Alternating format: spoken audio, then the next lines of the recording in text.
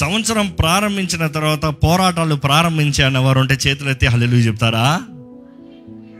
మీరు నిజంగా సంవత్సరంలో ఏదో పోరాడుకుంటున్నారు, నిజంగా ఏదో సాధించబోతున్నారు అనమాట. If there is no Storm which means you are dead. తుఫాను లేకపోతే చచ్చిన స్థితితో లెక్క. జీవితంలో పోరాటాలు ఉంటాయండి, సమస్యలు ఉంటాయండి. This is a part of life. ఎంతో మంది ఎన్నో రకాల పోరాటాలు ఉన్నారు. కానీ చాలా మందికి ఎలా ఉంటుందంటే, దేవుడు కనిపిస్తలేదండి. తుఫాను ఉన్నదానికి సాదృశ్యం ఏంటంటే జీవితంలో ముందుకు వెళ్తున్నామని. కానీ చాలా మంది తుఫాన్లు వస్తే దేవుడు లేడు అనుకుంటారు. The present of Storm doesn't mean absence of God. Remember that. తుఫాన్ ఉన్నంత మాత్రాన దేవుడు లేడని కాదు. తుఫాన్ ఉన్నంత మాత్రాన దేవుడు విడిచిపెట్టాడని అర్థం కాదు. తుఫాన్లు ఎదుర్కొంటున్నంత మాత్రాన దేవుడు మనల్ని మర్చిపోయాడన్న కాదు. చాలా మంది అంటారు, దేవుడు నన్ను మర్చిపోయాడండి, దేవుడు నన్ను విడిచిపెట్టాడండి, దేవుడు నన్ను వదిలేశాడండి. లేదు లేదు లేదు, దేవుడు వదిలిపెట్టుంటే ఈరోజు సజీవులు అక్కడ ఉంటాం మనం. అవునా కాదా? ఆయన మనల్ని ఇంకా విడిచిపెట్టలేదు కాబట్టి, ఆయన కృప మన పట్ల ఇంకా అధికంగా ఉంది కాబట్టి, ఆయన మనల్ని ఇంకొనూ ప్రేమిస్తున్నాడు కాబట్టి ఈరోజు మనం సజీవులు అక్కడ ఉన్నాం. నమ్మేవారు బిగ్గరగా హల్లెలూయా చెప్తామండి. ఈరోజు చాలామంది హెల్త్ స్టార్మ్స్, శరీర సంబంధమైన అనారోగ్యంలో తుఫానుల్లో ఉన్నారు. చాలామంది మెంటల్ స్టార్మ్స్, వీళ్ళన్న మాటలు, వాళ్ళన్న మాటలు, వీళ్ళు చేసిన పనులు, వాళ్ళు చేసిన పనులు, ఈ ఓడిపోయిన ఓటములు, కలిగిన నష్టములు, ఈ ఎమోషనల్ స్టార్మ్స్ మనుషుల్ని తినేస్తున్నాయి. కొంతమంది బయటికి చూస్తాం, బహిరంగంగా బలంగా ఉండొచ్చు, మామూలుగా మంచిగా ఉండొచ్చు, చక్కగా కనబడచ్చు, కానీ మనసులో అయితే కలవరం కలవరం కలవరం కలవరం కలవరం, అన్సర్టనిటీ, భయం భయం భయం భయం. కొంతమంది అయితే ఆర్థికమైన సమస్యలు, ఫినాన్షియల్ స్టార్మ్స్, ఆర్థికమైన పోరాటాలు, అప్పులోడు గొడవ, ఈ కష్టము, ఆ కష్టము, ఈ వేదన, దానికి డబ్బులు కట్టాలి, దీనికి డబ్బులు కట్టాలి, ఈ బిల్లు కావాలి, ఆ బిల్లు కావాలి, అర్థం కాని పరిస్థితులు ఉన్నారు. ఎంతోమందికి అయితే శారీరక, ఆధ్యాత్మిక, మానసిక, చాలామందికి ఏంటి తెలుసా అండి, ఆత్మీయ తుఫానులు. వీరు ఎంతో పోరాటాలు ఉన్నవారు. నేను చెప్పిన అన్ని తుఫానుల కన్నా ఈ తుఫాను చాలా కష్టమైంది. కారణం ఏంటి? డబ్బులు లేకపోయినా మేనేజ్ చేయొచ్చు, శరీరంలో బాగోపోయినా మేనేజ్ చేయొచ్చు, మనసులో కొంచెం నెమ్మది లేకపోయినా మాత్రం వేసుకుని పడుకున్నా నిద్రపోవచ్చు. కానీ ఆత్మలో పోరాటం ఉంటుంది చూడండి. కొంతమంది దురాత్మల ద్వారా పట్టి పీడించబడేవారు, దురాత్మల ద్వారా వేధించబడేవారు, చేతబడి శక్తుల ప్రభావము, దేవుడు లేని అంధకారము. ఎంతమంది అలాంటి తుఫానులు ఉన్నారండి. కొంతమంది దేవుని బిడ్డలే అంటారు కానీ, పేరుకు క్రైస్తవులే అంటారు కానీ, వారి జీవితంలో చూస్తూ ఉంటే అంధకారంలో వేధించబడుతూ ఉన్నారు. వేధించబడాలని దేవుడు ఆశపడతలేదండి. ప్రతి వేదన స్థితిలో, పరిస్థితుల్లో దేవుడు తోడుండి మనకు విడుదలిచ్చి ముందుకు నడిపిస్తాడని ఆశపడుతున్నాడు, వాగ్దానం చేశాడండి.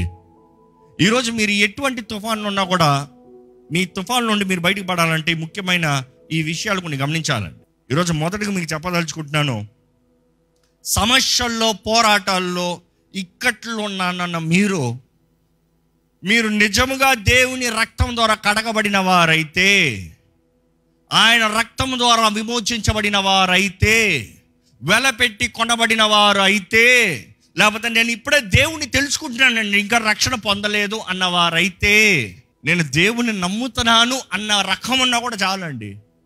ఆ విశ్వాసం ఏంటంటే, it is God pulling you, God attracting you. నేను ఆకర్షించుకుని ఎవరు నా ఎదుగు రారంట దేవుడు అన్నాడు.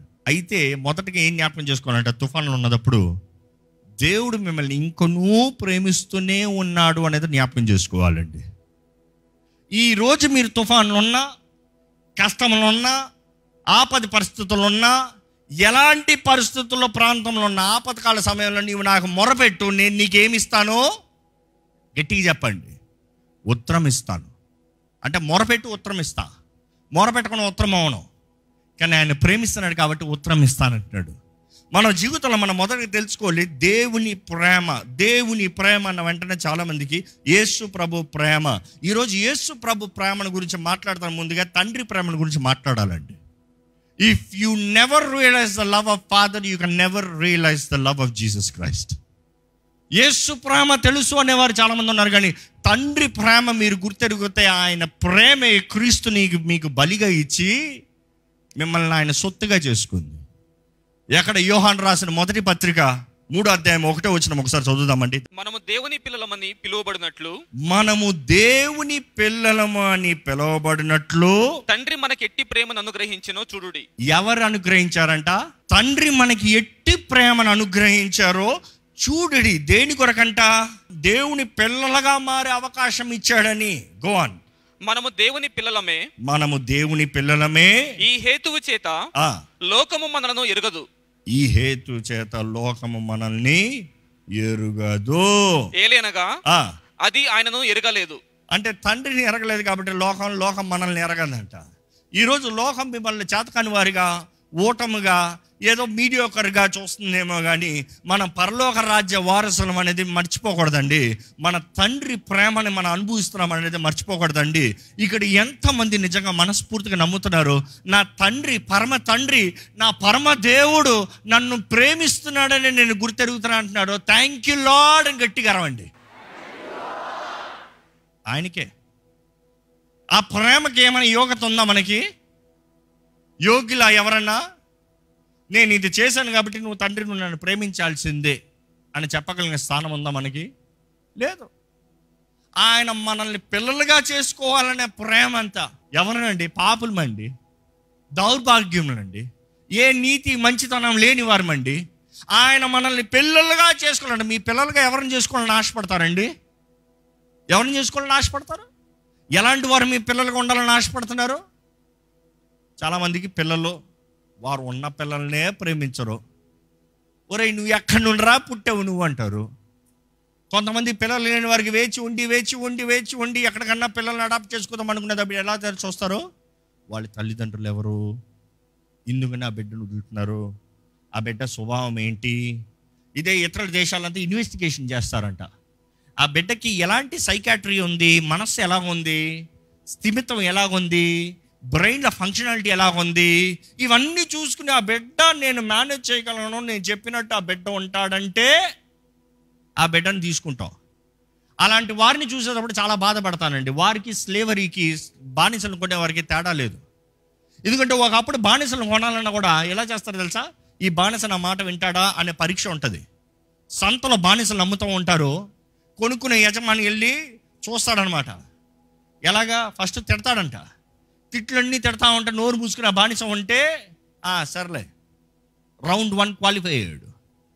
తిట్టే మాట కానీ మొహంలో ఎక్కడ తేడాలు అన్నాడు అనుకో, వీడు పనికిరాడు. ఏం తిట్టినా మౌనంగా ఉంటే నెక్స్ట్ కొడతారంట. కొట్టినా కూడా మౌనంగా ఉంటే సరే, లేకపోతే ఎదురించారు అన్నారు అనుకో, పనికిరాడు. అలాగా తిట్టినా కొట్టినా కూడా మౌనంగా ఉన్నారంట, బట్టలు చింపేస్తారంట. చింపేసినా కూడా మౌనంగా ఉన్నారనుకో, నేను అవమానపరిచినా సిగ్గుపరిచినా కూడా మౌనంగా పడి ఉంటారు అనే క్వాలిఫికేషన్. ఇవన్నీ అయిన తర్వాత కఠిన శిక్ష పెట్టిన తర్వాత నచ్చితే కొనుక్కుంటారంట. వారికి అడాప్షన్లో ఇవన్నీ కరెక్ట్గా ఉన్నాయా, ఇవన్నీ సరిగా ఉన్నాయా, ఇవన్నీ చూసి చేసుకునే వారికి ఏమైనా తేడా ఉందా? లేదు. నేను చెప్పినట్టు ఉండే రకమైతే నేను పెంచుకుంటా. కానీ మనుషుడు బుద్ధి ఎప్పుడన్నా చెప్పినట్టు చేసే రకమా అండి? అసలు మనుషుడు బుద్ధి ఎప్పుడన్నా చెప్పినట్టు చేస్తాడా అండి? మనుషుడు బుద్ధే చెయ్యొద్దన్నదే చేస్తాడు. అవును కదా? అదే అపోస్తలుడైన పౌలు చెప్తాడు. కొన్ని వారాల ముందు మనం ధ్యానించాం 7వ అధ్యాయం రోమీయులు 7. ఏమని? చేయవలసింది చేయలేకపోతున్నాను, చేయకూడదే చేస్తున్నాను, చేద్దాం అనుకునేది చేయలేకపోతున్నాను, నేను ఏది చేయకూడదు అనుకుంటున్నానో అదే చేస్తున్నాను. ఈ దౌర్భాగ్య జీవితం నుండి, ఈ దేహం నుండి ఎవరు నన్ను విడిపిస్తారు? ఈరోజు మనుషులు we expect others to be perfect and you have so much of infirmities. మనలో ఎన్నో లోపాలు ఉంటాయి, మనలో ఎన్నో బలహీనలు ఉంటాయి. కానీ మన ఇతరులను వచ్చి సంతోషంగా ఉండాలి, వారిని మనం చెప్పినట్టు చేయాలి, కరెక్ట్గా ఉండాలని చూస్తాం. ఈరోజు ఎన్నో కుటుంబాల్లో కూడా సమస్యలు ఇక్కడే. భార్యాభర్తల మధ్య సమస్యలు ఇక్కడే. భర్త ఏమో భార్య చెప్పినట్టు వినాలని, లోబడాలని ఆశపడతాడు. భార్య ఏమో భర్త ప్రేమించాలి, ప్రేమతో పాటు క్రియల రూపంగా ఆమె అనుకున్నట్టుగా ప్రేమించాలని ఆశపడుతుంది. ఈ రెండు జరుగుతుందా? ఈరోజు చాలామంది బయటికి పర్ఫెక్ట్ కపుల్. లోకంలో కూడా, సినిమా రంగంలో కూడా బోల్డ్ మీద పర్ఫెక్ట్ కపుల్. ఏది ఇప్పుడు పర్ఫెక్ట్ కపుల్ కనబడతలే. ట్రెండ్ ఏంటి తెలుసా? డివోర్స్. నచ్చలే. ఈరోజు దేవుని వాక్యానుసారంగా జీవిస్తాం చాలా కష్టం అండి. అందుకని దేవుడు భార్య భర్తల గురించి మాట్లాడాల్సి వచ్చినప్పుడు దేవుని వాక్యం ఎలా ఉంటుందంటే, అమ్మా నీ భర్త మంచోడు కాదేమో, నీ భర్త నువ్వు అనుకున్నట్టు చేయడేమో, కానీ టర్మ్స్ అండ్ కండిషన్స్ ఏం తెలుసా? సంఘము క్రీస్తుకు లోబడే రీతిగా భార్య భర్తకు లోబడాలి. అంటే భర్తను బట్టి కాదు, కానీ అక్కడ ఉన్న క్రీస్తుకు సాదృశ్యాన్ని బట్టి. అదే రీతిగా అయ్యా నువ్వు అనుకున్న రీతిగా భార్య నీకు లోబడదేమో, భార్య నిన్ను ప్రేమించదేమో, నువ్వు చేయొద్దన్నదే చేస్తుందేమో, కానీ ఏంటి తెలుసా? నువ్వు చెప్పిన దాన్ని బట్టి దాన్ని జీవిస్తాం బట్టి ఆమెను ప్రేమిస్తాం కాదు. క్రీస్తు సంఘాన్ని ప్రేమించి ఎలాగ తన ప్రాణాన్ని పెట్టాడో ఆ రీతిగా భర్త భార్యని ప్రేమించాలి. అంటే ఈరోజు లోకల్ టర్మ్స్ కనబడతలే. సాదృశ్యం is Christ and the church. క్రీస్తు సంఘం సాదృశ్యం. ఈరోజు వాక్యానుసారంగా జీవిస్తాం చాలా కష్టమేనండి. చాలామంది తుఫానులకి, పోరాటాలకి, సమస్యలకి కారణం ఏంటంటే వాక్కు నిలబడదు, స్వార్థం నిలబడుతుంది, తుఫానులే. కానీ ఎక్కడైతే నిజంగా దేవుని ప్రేమను మనం గుర్తెరగలుగుతామో, తండ్రి నన్ను ఎంతో ప్రేమిస్తున్నాడు, ఆయన బిడ్డగా నన్ను చేసుకున్నాడు. ఈరోజు ఈ మాట మీ హృదయంలోకి వెళ్ళగలుగుతుందండి. మీరు ఎలాంటి జీవితమైనా, ఎలాంటి పరిస్థితి అయినా, ఎలాంటి కష్టమైనా, ఎలాంటి వేదన అయినా, ఎవరు ఉన్నా లేకపోయినా దేవుడు నన్ను ప్రేమిస్తున్నాడు, ఆయన బిడ్డగా నన్ను చేసుకోవాలని ఆశపడ్డాడు. కాబట్టి యేసుని ఈ లోకంలో నాకు అనుగ్రహించి నా విమోచన కొరకు ఆయన కార్యాన్ని జరిగించాడు, నేను నమ్ముతున్నాను అని చెప్పుకోగలుగుతున్నారా? That is number one thing.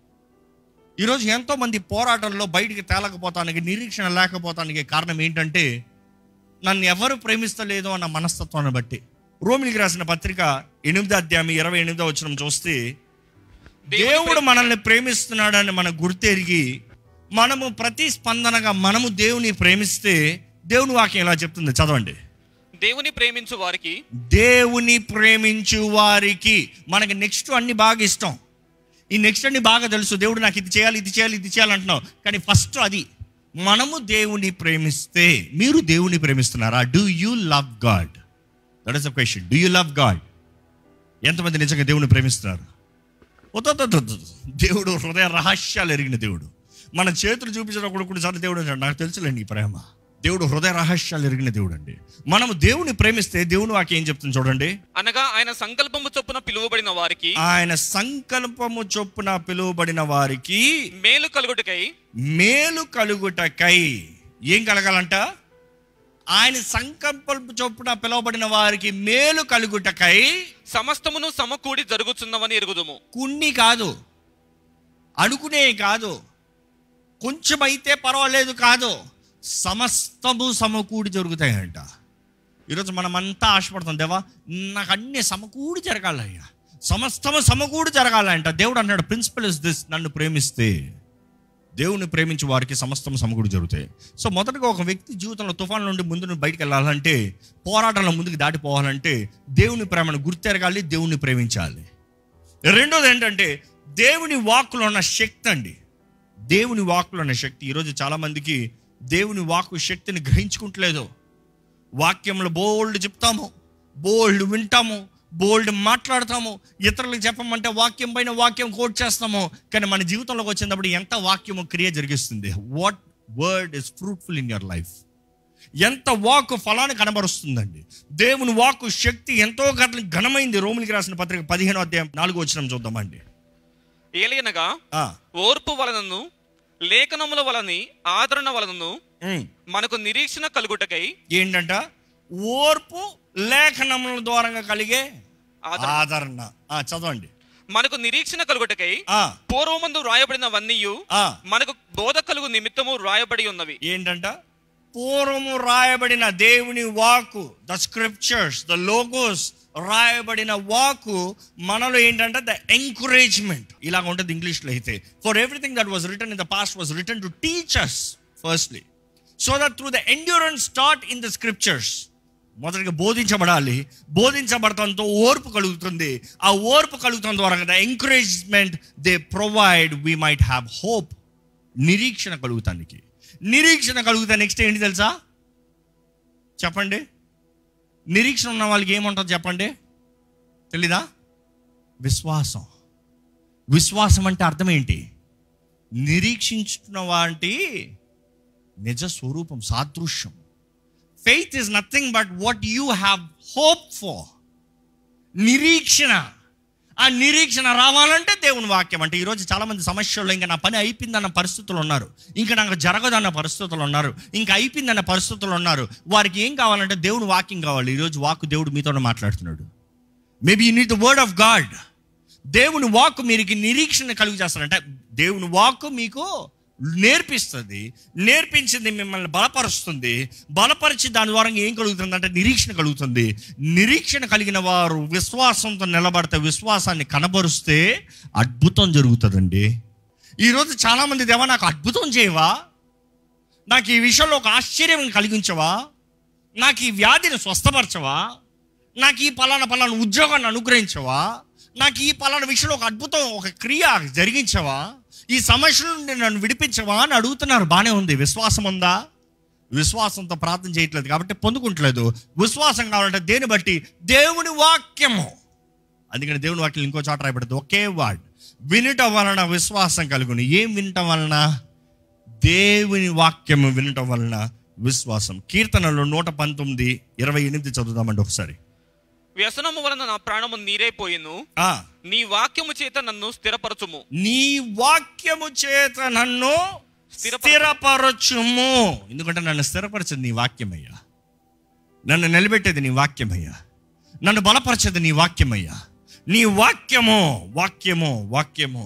దేవుని వాక్యం వచ్చిందంటే దేవుడు అనుకున్న సమయంలో దేవుని వాక్కు కార్యాన్ని జరిగిస్తాడండి. If you truly believe the word of God, when the time comes, the word will fulfill, not immediately as the word is given. దేవుడు చెప్పిన వెంటనే కార్యం జరుగుతాం కాదు, ఆ సమయంలో కార్యం జరుగుతుంది. దేవుడు సమస్తం కాలము సమయము తగినట్టుగా క్రియను జరిగిస్తాడు. ఈరోజు మీ జీవితంలో ఇప్పటికే వాగ్దానం ఇచ్చాడేమో దేవుడు. ఇప్పటికే మీరు వాగ్దానాన్ని పట్టుకొని ప్రార్థన చేస్తున్నారేమో. మీ వివాహ విషయంలో, మీ ఏదో కుటుంబ విషయంలో, ఏదో ఒక పని విషయంలో, ఏదో ఒక వ్యాపార విషయంలో, ఏదో ఒక లాభం విషయంలో, లేకపోతే ఏదో ఒక విషయంలో దేవుడి మీద ఆధారపడుతున్నారేమో. గర్భఫలం విషయంలో దేవుని వాక్యంలో చక్కగా ఈ మాట ఉంటుందండి. ఆదికాండం 21:2 చదువుదామండి. ఎట్లనగా దేవుడు అబ్రహాముతో చెప్పిన నిర్ణయ కాలములో, ఏంటంట?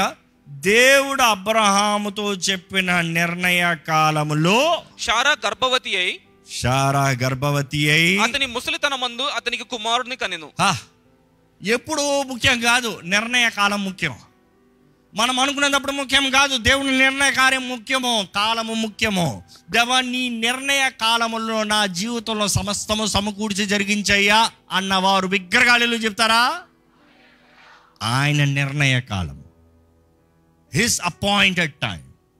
ఈరోజు చాలామందికి మనకు ఎలా ఉంటుందండి అంటే టైం అయిపోతుందండి, జీవితంలో సమయం దాటిపోతుందండి, ఇంకా వివాహం అవుతలేదండి, జీవితంలో సమయం దాటిపోతుంది, ఇంకా గర్భఫలం లేదండి, జీవితంలో సమయం దాటిపోతుంది, ఇంకా ఉద్యోగం వ్యాపారం ఏది స్థిరత్వం లేదు, చదువులో స్థిరత్వం కలుగుతలేదండి, నేను అన్నీ సరిగ్గా ఉన్నానండి. అబ్రహాంకి ఎందుకు దేవుడు ఆలస్యం చేశాడు? ఎందుకు ఆలస్యం చేశాడండి? అబ్రహాం తప్పుగా జీవించాడన్నా? అబ్రహాం దేవుని చిత్తాలను దాటిపోయాడన్నా? అబ్రహాం దేవుని మార్గం నుంచి దూరంగా పోయాడన్నా? No. It is God's appointed time. It is appointed time. You cannot question time of God. ఆయన సమయాన్ని ఎప్పుడు ప్రశ్నించలేమండి. కానీ ఆయన మాట ఇస్తే మాత్రం నిశ్చయముగా జరిగించేవాడు. నమ్మేవారు బిగ్గరగా హల్లెలూయా చెప్తామా? He will fulfill. There's no doubt. దేవుని వాక్యాలు అనేక సార్లు చూస్తామండి.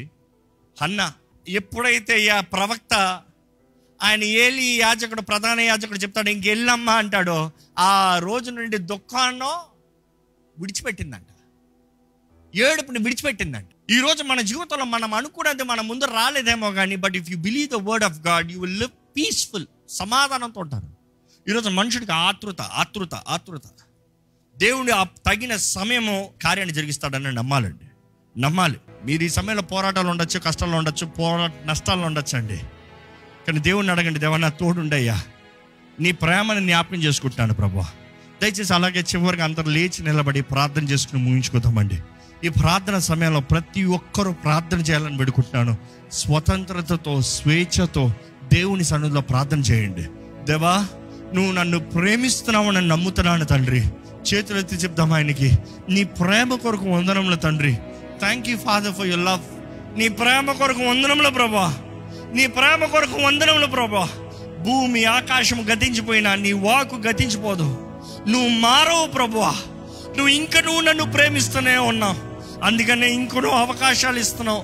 ఇంకో నువ్వు కృపణిస్తున్నావు, ఇంకా జీవితాన్ని జీవింపజేస్తున్నావు, ఇంకా బ్రతుకులో నిరీక్షణ ఇస్తున్నావు. ఈరోజు నేను బ్రతుకుతున్నానంటే నువ్వు నన్ను ప్రేమిస్తున్నావు అనే దేవా, నువ్వు నన్ను ప్రేమిస్తున్నావు అనే దేవా. Thank you lord for your love. ఆయనకు వందనాలు చెప్తామండి. మొదటిగా ఆయనకు వందనాలు చెప్తామండి. మనస్ఫూర్తిగా ఆయన మిమ్మల్ని ప్రేమిస్తున్నాడు అని మీరు గుర్తెరుగుతా ఆయనకు మనస్ఫూర్తిగా వందనాలు చెప్పండి. వందనములయ్యా, నీ ప్రేమ కొరకు వందనములయ్యా. నీ ప్రేమ ఎంతో గొప్పది తండ్రి. నా శోధనలు, నా పోరాటాలు, నా తుఫాన్లు ఎంత నవ్వచ్చు, శారీరక, ఆర్థిక, ఆధ్యాత్మిక ఎటువంటి పోరాటాలు అవ్వచ్చయ్యా దేవా. కానీ నువ్వు నన్ను ప్రేమిస్తున్నావు అన్న మాట చాలయ్యా. నువ్వు నన్ను ప్రేమిస్తున్నావు కాబట్టి తప్పిస్తావయ్యా. నువ్వు నన్ను ప్రేమిస్తున్నావు కాబట్టి మరణం నుండి నన్ను తప్పించావయ్యా. నువ్వు నన్ను ప్రేమిస్తున్నావు కాబట్టి నీ ప్రియ కుమారుని నాకు బలిగా ఇచ్చావయ్యా. నువ్వు నన్ను ప్రేమిస్తున్నావు కాబట్టి జీవిస్తానికి నిరీక్షణ ఆధారం ఉన్నావయ్యా. నువ్వు నన్ను ప్రేమిస్తున్నావు కాబట్టి ఈరోజు నీ ఆత్మని నా తోడిచ్చావు, నా తోడిచ్చి నన్ను నడిపిస్తున్నావు. నీకు వందనములయ్యా తండ్రి. నువ్వు నన్ను ప్రేమిస్తున్నావు, నేను నమ్ముచున్నాను ప్రభువా, నేను నమ్ముచున్నాను తండ్రి. ఏ యోగ్యత లేదు, మంచి లేదు, మేలు లేదు, కానీ దేవా నువ్వు నన్ను ప్రేమిస్తున్నావయ్యా. నన్ను ప్రేమిస్తున్నావు కాబట్టి నీ బిడ్డగా చేసుకున్నావయ్యా. చేసుకుంటానికి ప్రతి కార్యాన్ని జరిగించావు. నీ ప్రేమ గొప్పది ప్రభువా. అవునయ్యా, లోకానికి మేము ఎవరో ఎరగము, ఎందుకంటే నిన్ను నువ్వు ఎవరో ఎరగరయ్యా. కానీ దేవా నాకు నీ ప్రేమ తెలుసు. నువ్వు నన్ను ప్రేమిస్తున్నావని నేను నమ్ముతున్నానయ్యా. నిన్ను ప్రేమిస్తున్నానయ్యా. నిన్ను ప్రేమిస్తున్నాను కాబట్టి సమస్తము సమకూర్చి నీ చిత్తము తగినట్టుగా జరిగిస్తావని నమ్ముతున్నానయ్యా. దేవా నీ వాక్కులో శక్తి ఉందని నమ్ముతున్నానయ్యా. భూమి ఆకాశం గతించిపోయినా నీ వాక్కు గతించిపోదన్నావయ్యా. దేవా నీ వాక్కులో ఉన్న శక్తిని ప్రకటిస్తున్నానయ్యా. నీ వాక్కు నాకు బోధిస్తుంది, నీ వాక్కు నన్ను బలపరుస్తుంది. నీ వాక్కు ద్వారా నాకు నిరీక్షణ కలుగుతుంది ప్రభువా. నాకు నిరీక్షణ దయచేయ. నీ వాక్కు ద్వారా నిరీక్షణ దయచేయ. అనుకున్నది అనుకున్నట్టుగా జరగకపోవచ్చు, అనుకున్నది అనుకున్నట్టుగా కనబడకపోవచ్చు, కానీ దేవా నువ్వు మాట ఇస్తే తగిన సమయంలో తగిన కాలంలో నీ కార్యాన్ని జరిగిస్తావని నమ్ముతున్నానయ్యా. స్థిరమైన భక్తి, యథార్థమైన ప్రార్థన నాకు దయచేయ. నీకు అంగీకారమైన ప్రార్థన నాకు దయచేయ. ఏ రీతిగా ప్రార్థన చేయాలో నాకు నేర్పించి ప్రభువా. నేను ప్రార్థన చేస్తే నువ్వు నాకు మొరను వినాలయ్యా, నా మొరకు జవాబు అవ్వాలయ్యా. నువ్వు నాకు ఉత్తరం అవ్వాలయ్యా, నన్ను విడిపించాలి. నా సమస్త భయాల నుండి నన్ను విడిపించాలి ప్రభువా. దేవా నా ప్రార్థన విను ప్రభువా. నీకు వినబడే ప్రార్థన నాకు దయచే ప్రభువా. దేవా నా ప్రార్థన నీ సన్నిధిలో వినపడింది అనే ధైర్యం, నిశ్చయత నాకు కలిగితే నాలో ఆనందం ఉంటుందయ్యా. ఆనందకరమైన జీవితాన్ని దయచి, సంతోషకరమైన జీవితాన్ని దయచే, ధైర్యంతో జీవించే జీవితాన్ని దయచే. ఈరోజు దేవుని సన్నిధిలో మీరు చేసిన ప్రతి ప్రార్థనకి దేవుడు జవాబిస్తాడని నమ్మండి. దేవునిలో ఆనందిస్తే అది మనకి శక్తి అండి. For the Joy of the lord is your strength. దేవుని యందు ఆనందించండి. దేవుడు నాకు తెలియజేస్తుంది, మరలా చెప్పుచున్నాను, దేవుని యందు ఆనందించండి. Rejoice in the lord. Again I say rejoice in the lord. Rejoice in the lord always. అన్ని సమయంలో నన్ను పిలుచుకున్న దేవుడు, నన్ను ఏర్పరచుకున్న దేవుడు, నా జీవితంలో సమస్తము మేలు ఘనమైన కార్యములు జరిగించే దేవుడు నాకున్నాడు. నిన్ను స్తుతిస్తూనే ఉంటానయ్యా. నీవు చాలయ్యా, నీవు చాలు ప్రభువా. Lord you are enough lord. నీవు చాలయ్యా. నువ్వు ఆశ్చర్యకరుడు అయ్యా. విశ్వాసం కనబరిచిన ప్రతి చోట ఆశ్చర్యాన్ని కనబరిచే దేవుడు అయ్యా. For every act of faith you show miracle lord. మా విశ్వాసం కలగాలంటే నీ వాక్కు ద్వారానే మాకు నిరీక్షణ వస్తుంది అయ్యా. నీ వాక్కు ద్వారానే మాకు నిరీక్షణ అయ్యా. నీవే మా నిరీక్షణ ఆధారమై ఉన్నావు ప్రభువా. నిన్ను నమ్ముతున్నాము కాబట్టే మాకు విశ్వాసం కనబరచబడుతున్నామయ్యా. దేవా ఇక్కడ ఉన్న ప్రతి ఒక్కరిని చూడండి. ఈ సంవత్సరం ప్రారంభించి కేవలం 1.5 నెల అవుతుందయ్యా. కానీ ఎంతో మంది ఈ సంవత్సరంలో ఇప్పటికే ఇంకా అయిపోయిందిలే అనే పరిస్థితులు ఉన్నారయ్యా. In the mighty name of Jesus, I rebuke the spirit of fear. భయం అనే చీకటికి, భయం అనే దురాత్మకి ఇక్కడ ఎవరిపైన అధికారం లేదని యేసునామములో ఆజ్ఞాపిస్తున్నాను. శక్తియు, ప్రేమయు, ఇంద్రియ నిగ్రహం అనే పరిశుద్ధాత్మక మాత్రమే మా అందరి మీద సంపూర్ణ అధికారము కలుగును గాక. దేవా నీ ఆత్మ మమ్మల్ని నడిపించాలయ్యా. నీ ఆత్మ మమ్మల్ని బలపరచాలయ్యా. నీ ఆత్మ మమ్మల్ని లేవనెత్తాలయ్యా. నీ ఆత్మానుసారంగా జీవించే కృపను మాకు దయచేయ. నీ ఆత్మలో ఎదిగే జీవితాన్ని మాకు దయచేయ. ఈ సంవత్సరంలో నువ్వు చేసిన ప్రతి వాగ్దానాలు మా జీవితంలో నెరవేరుతాయని మేము నమ్ముతున్నామయ్యా. We believe. భూమి ఆకాశం గతించిపోయినా కూడా నీ వాక్ గతించిపోదని నమ్ముతున్నామయ్యా. నీ వాగ్దానాలు నెరవేర్చు ప్రభు. నీ హస్తాన్ని తోడించేయ్యా. నీ కృపా ప్రేమను అధికంగా మా జీవితంలో అనుగ్రహించేయ్యా. నీ మహిమ కొరకు జీవించే జీవితం, నీ ప్రేమలో ప్రతి నిమిషం ప్రతి గడియ గడిపే అవకాశం కూడొచ్చిన మా అందరికి లైవ్లో వీక్షిస్తున్న వారికి దయచే ప్రభా. ఎట్టి పరిస్థితులు ఉన్నా కూడా కృంగుదల అనేది మమ్మల్ని ఏలనవద్దు. నిరుత్సాహం అనేది మమ్మల్ని ఏలనవద్దు. మా దేవుని యందు మేము ధైర్యం తెచ్చుకుంటామన్న రీతిగా మేము ఉండడానికి సహాయం చేయ ప్రభువా. నీ మీద ఆధారపడే జీవితం, నీ ఆత్మ ద్వారా నడిపించబడే జీవితం, అన్ని సమయంలో స్థిరమైన భక్తి కలిగిన జీవితంలో మాకు అనుగ్రహించి విత్తిన వాక్యాన్ని ముద్రించి నీ నామ మహిమార్థమే మమ్మల్ని జీవింపజేసి నిజమైన ఆరాధికులుగా నిన్ను ఆరాధించే కృప, అవకాశం, స్వతంత్రత, స్వేచ్ఛ మాకు అనుగ్రహించమని వేడుకుంటూ నజరేయుడైన యేసు నామములో అడిగి వేడుచున్నాము తండ్రి. ఆమేన్.